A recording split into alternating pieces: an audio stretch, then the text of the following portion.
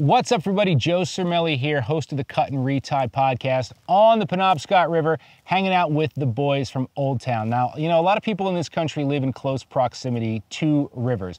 I grew up along the Delaware River in New Jersey, and even though over the years I've had some phenomenal days fishing still water lakes, ponds of all sizes across this country, rivers hold a special place in my heart.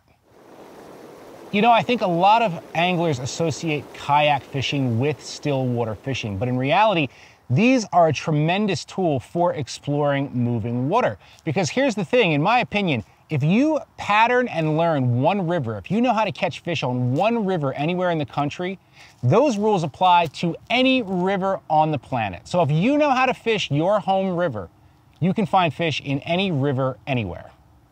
Three of the most important things to remember when you're trying to pattern and really learn a river.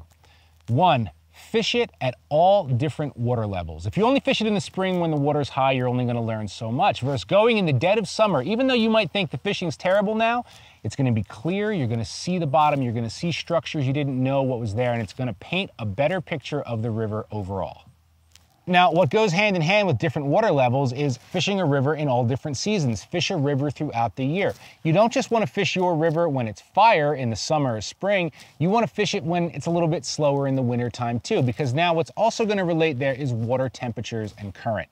If you fish a river throughout an entire year, you're going to figure out when the water temperature hits this, these fish are going to be deep. When the water temperature rises here, they're going to look for more oxygen and go to areas with faster flows. And finally, one of the biggest things you want to look for in a current system is where there's no current. So if you remember nothing else, when you're exploring a new river or trying to figure out where the fish live in your river, you're looking for rocks, trees, bank points.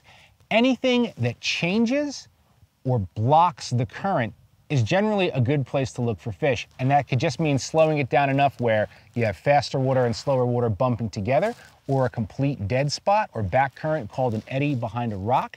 But generally where there's less current amid more current is where the fish are gonna hold. And listen, I do understand that fishing moving water, especially big moving water in a kayak, can be intimidating. Now there's several ways to do it. Today, as an example, we parked some trucks down at the bottom of our float, drove up to the top, and we cover a nice long 8 miles. But maybe that's not in the cards for you. Maybe you're fishing by yourself.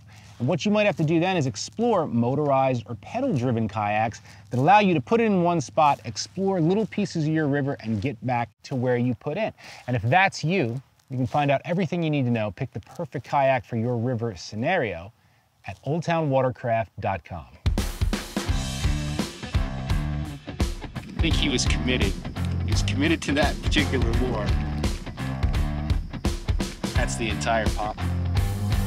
Hey, I hope some of you guys come over and have some more fun and some more laughs with me on the Cut and Retie podcast. And I hope to see you guys out there on the river in your kayak, just not the ones I fish. There's plenty of people out there already. Go find a different one.